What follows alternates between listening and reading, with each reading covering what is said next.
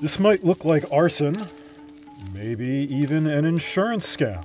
But in reality, these Californians are learning how to fight fire with fire. This is going to be our test fire area.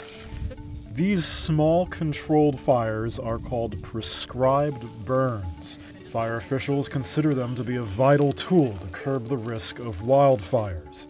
The idea is that by preemptively burning dry timber and other fuels for blazes, locals can prevent the kind of out-of-control disasters that California has seen in recent years.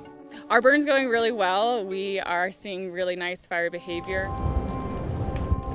After decades of fire suppression policies, California's forests are overgrown. And together with climate change and drought, record-breaking mega-fires have erupted across the state in recent years. As a result, experts say prescribed burns are becoming increasingly important. What weather factors are we thinking about? Susie Coker founded the El Dorado Amador Prescribed Burn Association in 2021 to teach private landowners about prescribed burns, including how to plan and conduct them safely. People have an innate fear of fire because it's only been an enemy that's been wiping out communities, and it's still doing that. But if you do it at the right time, under your own conditions, it can be your friend, and it can treat the forest as opposed to destroying it. So we try and show people how to do that, and that's really powerful. The recent fire conditions have been intimidating for Sarah Fishbach. Her family has 439 acres of conifers, pines, and oaks in El Dorado County that she knows needs to be burned.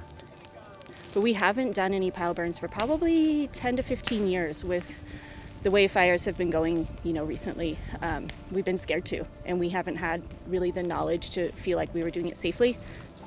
Officials are also recognizing the need for more prescribed burns.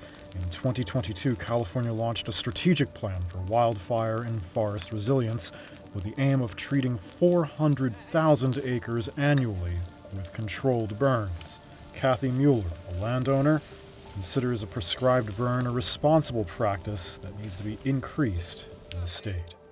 So California is meant to burn, and we've been suppressing fire for so long that the buildup of fuels is kind of at an emergency state right now. And so as individual homeowners, if we can take care of our individual properties and reduce the fuels, both through like mechanical means and broadcast burning, it makes our neighborhoods safer.